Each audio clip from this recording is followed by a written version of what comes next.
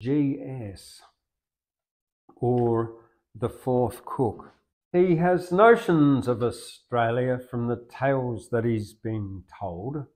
Land of leggings and revolvers, land of savages and cold.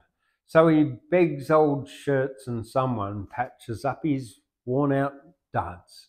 He is shipped as general servant, scrubbing pots and peeling spuds in the steamer's grimy alley, hating man and peeling spuds.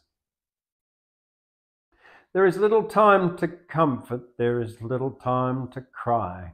He will come back with a fortune, we'll be happy by and by. Scarcely time to kiss his sweetheart, barely time to change his duds, ere they want him in the galley and they set him peeling spuds with a butcher's knife, a bucket, and say 1/2 a ton of spuds.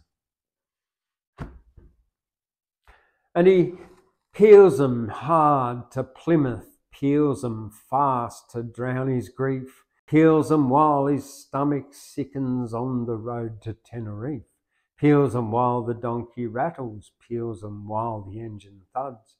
By the time they touch at Cape Town, he's done at peeling spuds, and he finds some time for dreaming as he gets on with the spuds.